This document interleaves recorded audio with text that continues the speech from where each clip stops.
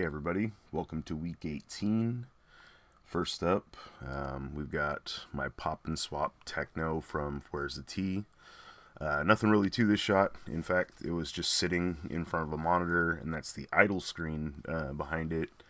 But I just kind of wanted to share it. It was something I was working on. I really like that Origins have like all those different parts that you can just kind of pop and swap. And I didn't really know about Fuerza-T when it was coming out, but it was something I discovered later when I was getting back into Masters, and I liked the design of the character. I mean, it was just parts reused, but I think he looks kind of cool. So there's the initial version of him, and then you'll see some more of him. This was after painting a little bit. The eyes are actually a glow-in-the-dark paint. I'll go in and like put a little black line around it. You'll see in a second. But this was painted with nail polish. I'd never painted a figure before. And I've used nail polish a lot because I used to work in activities at a nursing home, and I did a lot of painting the old lady's nails, so I felt fairly proficient painting with nail polish. So he got a nail polish treatment.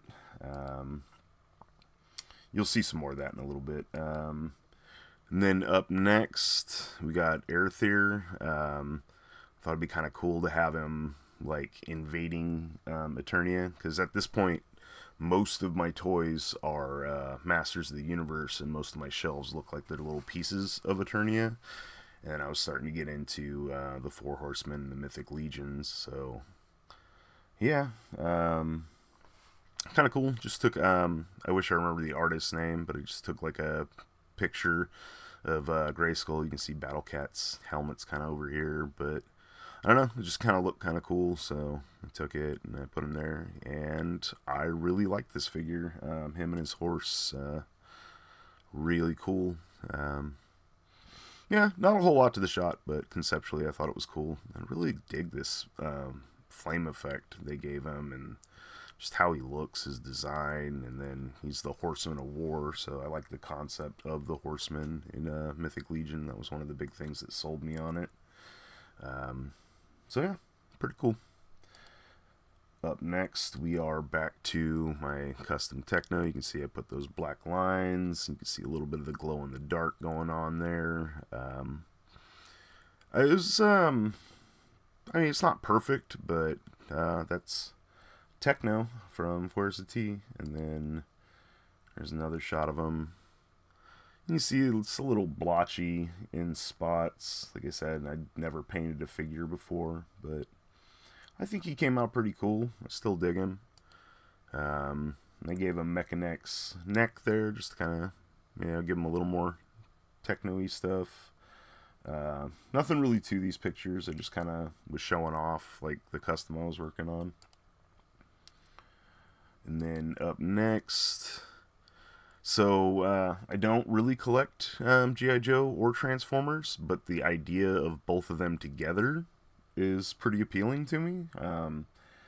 I think if they would take a little more time and effort on this line, could be one of the greatest toy lines in all history. But unfortunately, that's not the case. The price tag is quite a bit. While the vehicle modes are pretty cool, I find that the robots themselves feel pretty cheap, and the Joe figures feel a little cheap too, which is unfortunate. But you know, there's Megatron and Baroness. I'm just kind of taking a shot of them. Yeah, nothing too exciting. And then this is gonna lead us into a little streak of green, because it was Toymercs. Their collab that week was green stuff, so I took another picture of my Castle Grayskull with the glowing green. Again, there's like a salt lamp in here, and then there's some green tissue paper to kind of block off parts of it and kind of direct some of the light. You can see it's actually folding out a little bit there. I wish I would have tucked that back up properly, but what can you do? That's how the shot turned out. Yeah, this gray, like the vintage Grayskull is a masterpiece, and having it lit up is pretty cool. I have that on my shelf like that, and I basically just converted it into a lamp because I don't have all the parts that go inside. I have like the floors and the throne, but a lot of the other stuff is missing. So it got turned into like a little mini lamp on my display. Up next on the green streak, you got Link versus a green slime.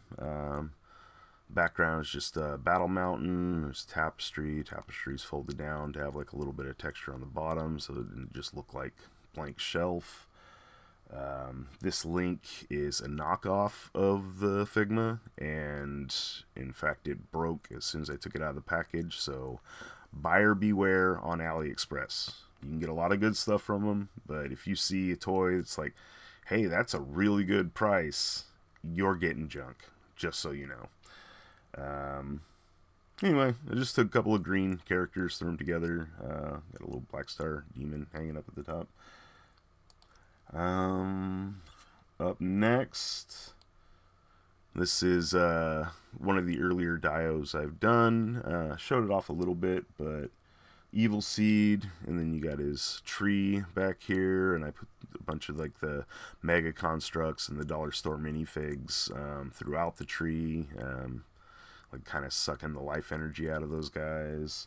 And then a couple little Princess Mononoke forest spirits, just because why not? They're cool, so I threw them in there.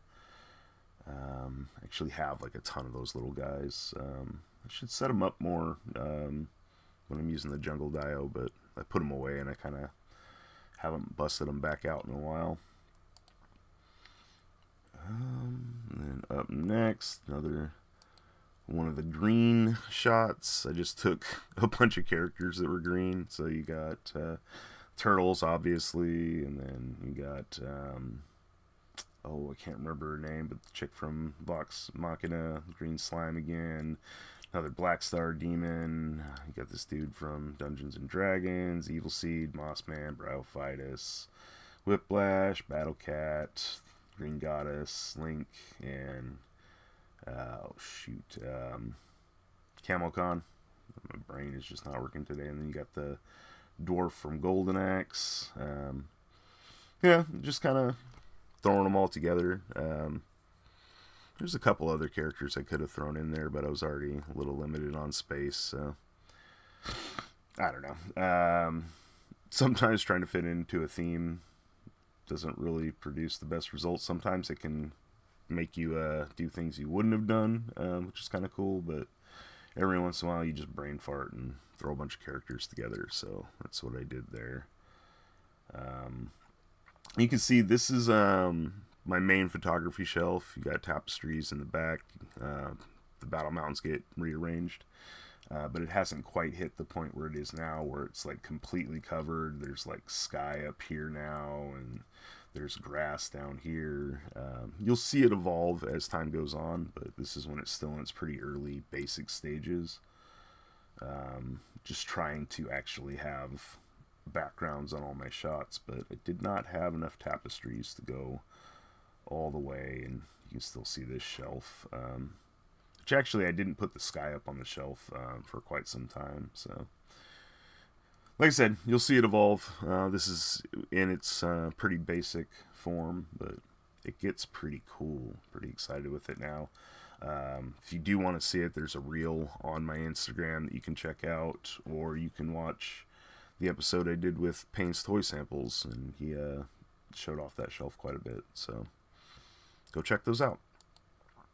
And then that's going to lead us to the final shot of the week, and just the Masterverse 2 Bad, and then it's outside of Snake Mountain from the 2000X cartoon. Again, using a screen here. I really like this figure. They kind of like, they have different heights to them, the different texture on their skin. And I got the toy in, and I was just like, I need to take a picture of this guy. He's super cool. So yeah, there's this week. I mean, not the most exciting. Tekno stuff was kind of cool. The other shots have been pretty basic. There's some fun shots coming up next week, so stay tuned for that. And yeah, so I got some new subscribers. I appreciate you guys. Thank you. Slowly growing here.